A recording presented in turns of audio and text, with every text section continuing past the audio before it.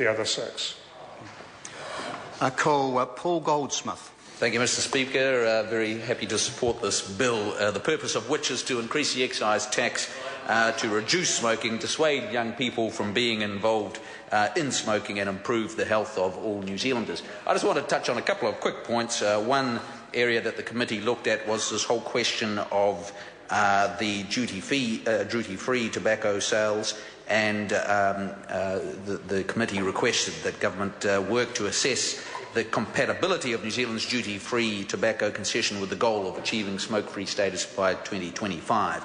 And I did also want to note that the evidence that we've had before the committee is that for every 10% increase in the price, tobacco consumption falls by about 4%, and it's very interesting to me to see that the Greens and Labour very much understand this notion that price measures are the most powerful and that taxes affect behaviour, and I do wish that they'd extend that logic and abandon their constant desire to increase taxes on a whole heap of other things, work and savings, and follow through that logic through to the rest of their political program. But I support this bill. I think it will make a great difference to the lives of many New Zealanders. Thank you.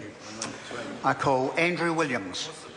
Thank you, Mr. Speaker. I take a call on behalf of New Zealand.